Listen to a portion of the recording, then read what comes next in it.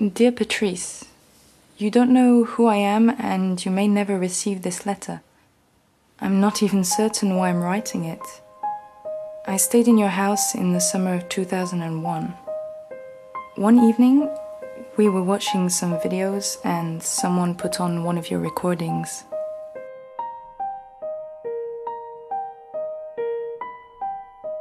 For 18 years, we had lived in my dance studio in New York and in an old mill house in Connecticut. Then suddenly, he was diagnosed with a devastating illness. We left New York and Connecticut and moved to his farm in the south of France where he felt most comfortable. And that was when the two of us decided to make this film together.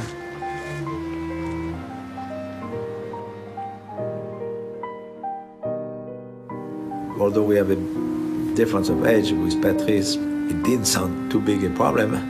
You know, if I was very healthy, I was going to live 100, and she was a fragile dancer, going to die young. About my disease, well, I'm quite worried about what happens to you.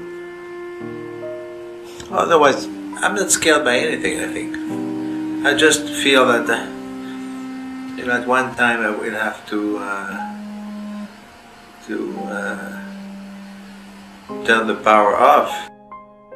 That's a disease which is called Lou Gehrig's disease, which is a nerve disease, really. Amyotrophic lateral sclerosis. Whereas in this case it sort of goes like a regular slope, downhill slope, obviously. And with a time span which varies between 6 months and a few years. So if he's choking, and I'm the one there, and I have to take him to the hospital, and he's told me he doesn't want a tracheotomy, that he'd rather not be on this planet, would you go to sleep?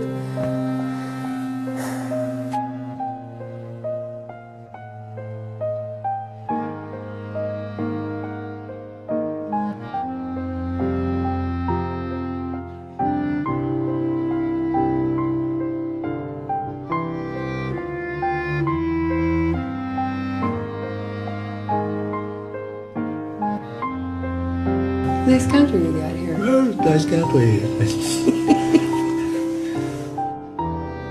I really want to be able to die as comfortably as possible, but also with maybe a touch of elegance if I can.